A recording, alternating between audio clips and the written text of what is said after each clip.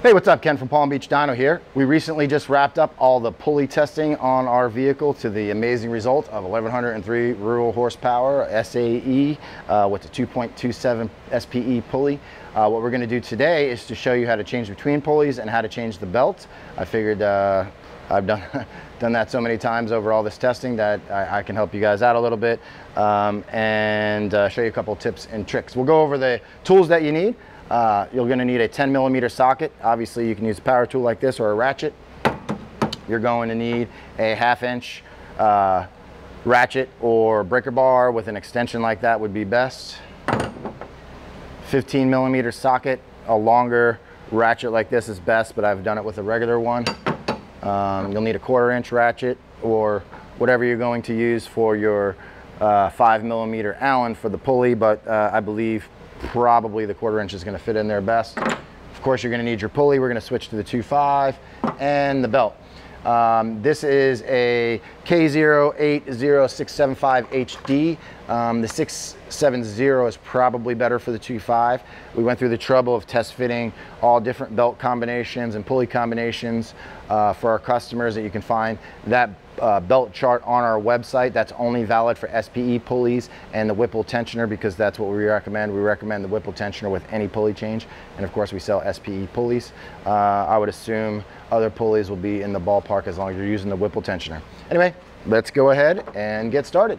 The first thing you're going to do is use the 10mm to remove the coolant tank.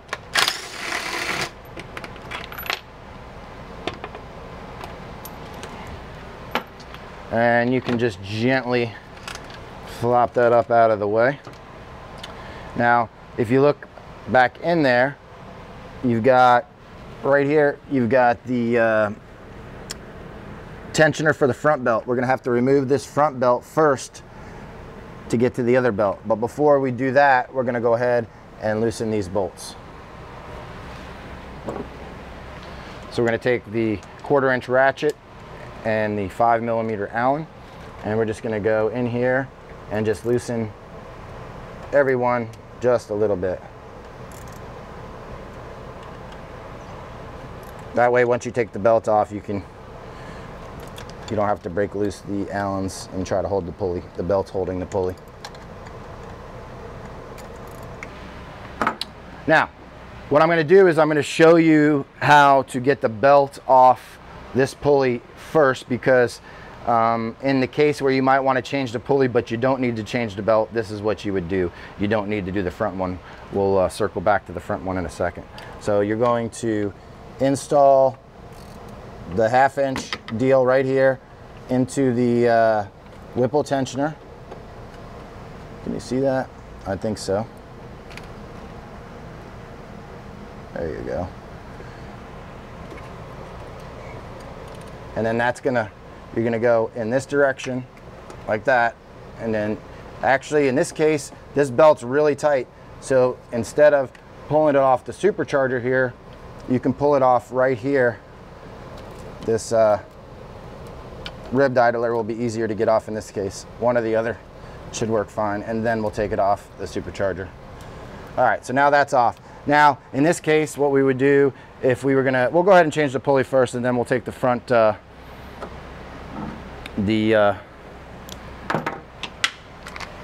front belt off after that. Oops, wrong thing.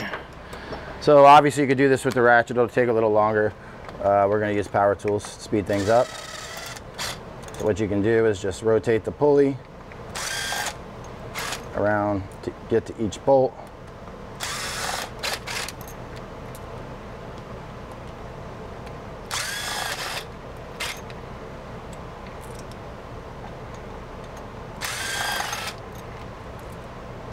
These are titanium bolts. They are going to be available also in orange, green, black, and they're also available in stainless. I believe that's all the colors. And the pulley comes right off. Then we're going to take the other, now right here, this is the SPE hub. This is the titanium hub. They also offer this in stainless steel for cost. The titanium is nice, of course, for weight and for cool factor. Anyway, Normally you probably want to put a little bit of blue Loctite on these, but we're not going to do that right now because I'm changing pulleys so often that it's not really necessary. Always start your pulleys by hand, or your bolts by hand on anything you do, really, let alone something like this. You don't want to mess up your bolts. We got titanium bolts being screwed into a titanium hub.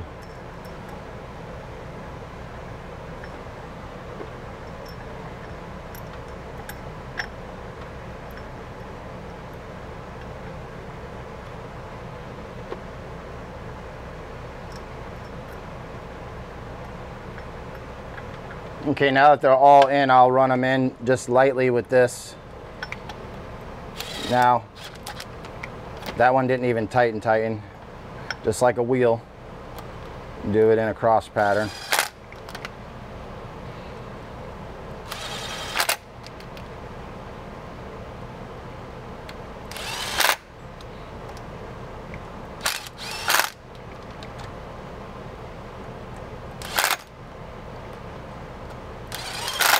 All right, that's on there pretty good. At the end, we're gonna torque these down to 90 to 100 inch-pounds. We'll do that after we reinstall the belt because that'll hold the pulley still so you can torque it down, but there's also a little trick to that on top of just using the belt. Anyway, next up, we're gonna go ahead and, actually we'll leave that there. I think we can leave that there.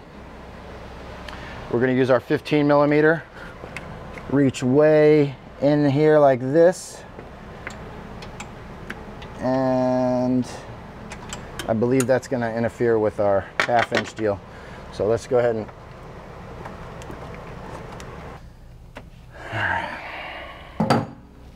all right, so now we'll go ahead and get this in there on the front belt tensioner. You're going to want to push down to get it loose, and then what you'll do is you're going to just pull. Oh, that's the wrong piece. Pull it off the front of the crank and just let it sit there. Okay, so we pulled this off the front of the crank. Now what we're gonna do, hold it, is the other belt's already loose. As you can see, we'll pull that off the bottom of the crank here. And unwrap it from everything else as much as we can. We'll go ahead and take that out of the way for right now.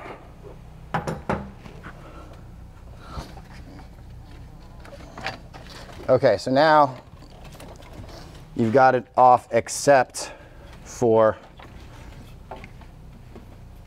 right here. So you just put the ribs in towards the block and slide that behind the tensioner, and then there you go, you got it out. So now we just reverse that process.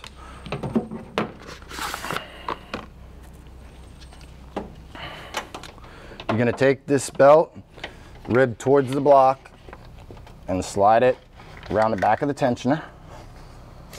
Okay.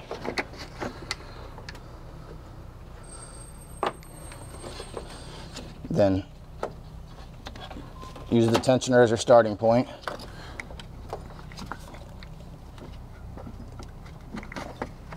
You're going to work the belt. It gets a little stuck on the tensioner sometimes right here. There you go. So you're going to work that around that way. And then one side of it's going to, I'll put up the belt routing over the screen. The left side's going to go around the air conditioning.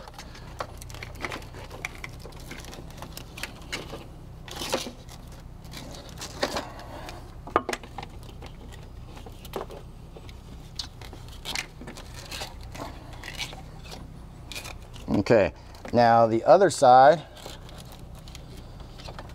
is going to go down from the tensioner pulley under the crank.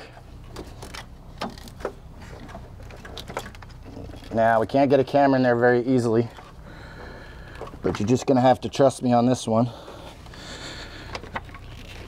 On the other side of the crank in that way, it's a little tricky to slide that belt between. I can do it fast now, but you have to have the belt very flat against the crank to slide it in that way.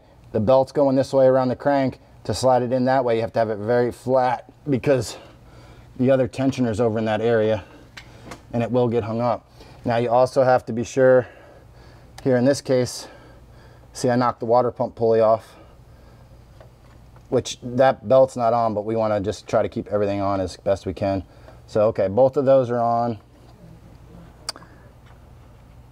The blower belt is almost on. This goes this way.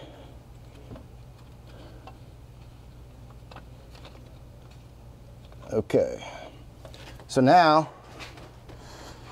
the only thing we have left to do is to bring this up over the supercharger. Like I showed you earlier, sometimes it's easier to pull it up over the supercharger pulley. Sometimes it'll be easier to go over the ribs. We'll find out here in a second. I haven't put this belt on this setup yet.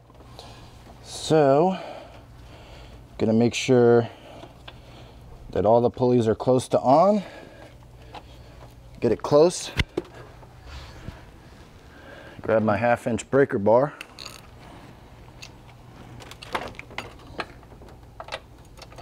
Now I'll be going in that direction to tension it down, and then down, and then.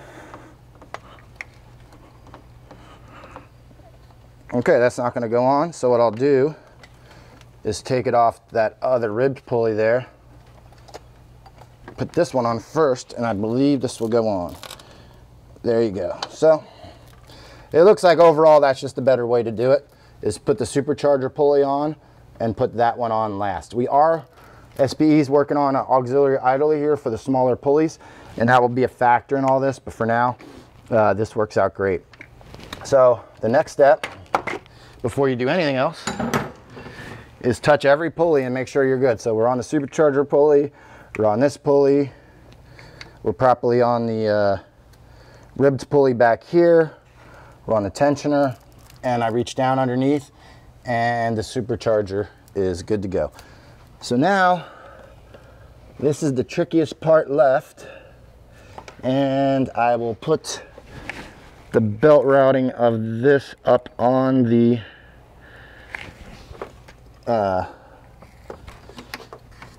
screen, but I'm gonna try and get a shot of this for you guys too. Hold on, let me set up a light. All right. So if you look down in here, hopefully you can see this.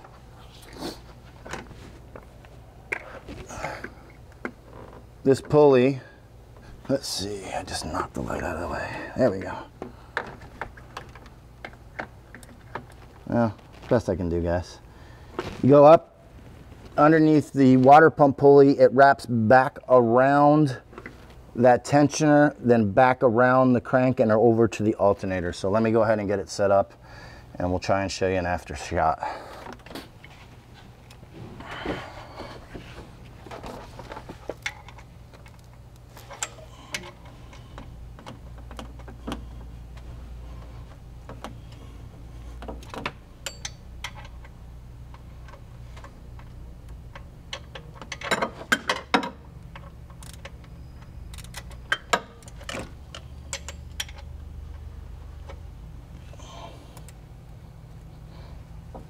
All right, so got that ready to rock. Make sure it's on the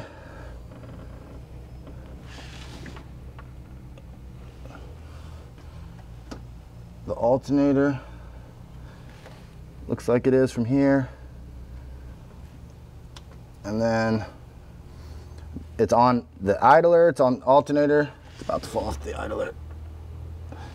And then you got it on the top here, and then in one motion, with the ratchet, you can get it the rest of the way on, except I don't have something right. Hold on a second. I don't think I had my ratchet set right. Hold on, there we go. The problem with using a longer ratchet, makes it easier to reach everything, but it also you can't get as much travel on the tensioner, so you may want to try the smaller ratchet, but I'll make this work. There we go. So now after all that, nope, it fell off the tensioner. See, that's really tricky right there. This is such a small belt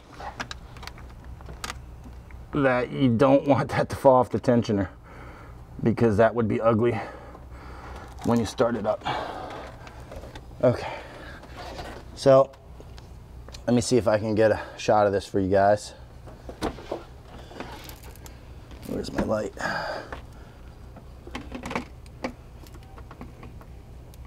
Okay, I think you can see that. There it is around the tensioner. It's very easy for that to slide into our, on the back side. You can see it's on the alternator. I think you can see that. If not, trust me. Anyway, we're almost done. The next step would be to torque the Allen heads down to a 90 to 100 inch-pounds. I don't have my torque wrench handy. I forgot that in the beginning of the video. So add torque wrench. We're gonna go ahead and put this back in. And then you just have the 10 millimeter bolts here. Man, you guys can probably see how much my hands are sweating. It's about 100 degrees in here.